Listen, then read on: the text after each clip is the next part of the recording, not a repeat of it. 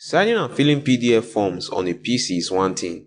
You can do that with softwares like PDF24 and PDF Candy. But filling PDF forms on Android or iPhone is a different case altogether. Hey guys, Justice Hard here. In this video, I will show you how to sign and fill PDF forms on Android and iPhone. Firstly, download and install the Adobe Fill and Sign app on Play Store for Android. It's also available on the App Store for iPhone. Once it's done downloading, tap Open and select the form you want to fill out. Tap the area you want to add text or bullet points to add text or bullet points. You can also adjust the position and size of your input.